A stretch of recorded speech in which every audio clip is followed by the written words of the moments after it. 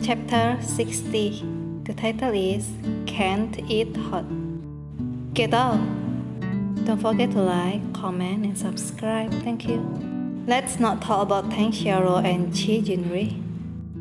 Mo Jicheng drank a glass of wine. Since I can't get past her killing brother, so I let her go free. He signed a divorce agreement. I can't do it at all.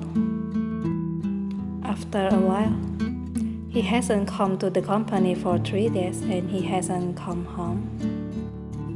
Mo only coming to get her a book. Why did this document fail the review? Why don't you have any clues in your mind? Mo only, how long has it been since you get kickbacks? You, a fritters woman who gave Jicheng a cockle, what qualification do you have to dictate in the company? Your old lady doesn't know about cheating. If she knew, would she have a heart attack? Mo only, and suddenly the cell phone is ringing.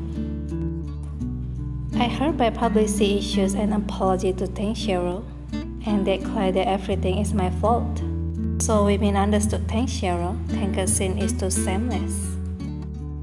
That guy in Mo Jicheng is pretty reliable in his work. I think you are outdated enough. I'm afraid it's not 2G internet access. This is Tang Xiaorou, distress. You can keep up with the times even if you eat melons and you still want to compete with us young people. I think you are wasting your efforts, uncle. Don't be complacent. I have enough trick to deal with you. There is monitoring here, and every harsh word you say to me can become evidence for me to sue you in the future. Where did he go? I'm afraid something will happen if he doesn't come back. Thanks for watching. See you next video. Bye bye.